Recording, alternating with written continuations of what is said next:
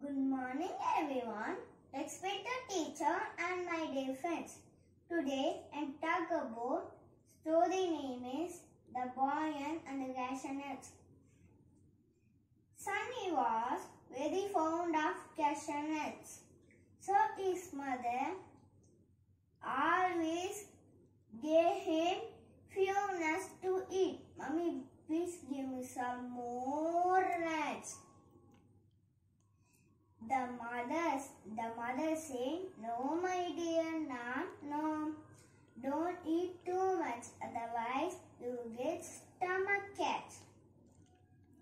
One day, Sunny was alone in the house. He took a jar of cashew nuts and ate so many cashew nuts. Next day, he started crying. Mama, my stomach is paining. He realized a mistake.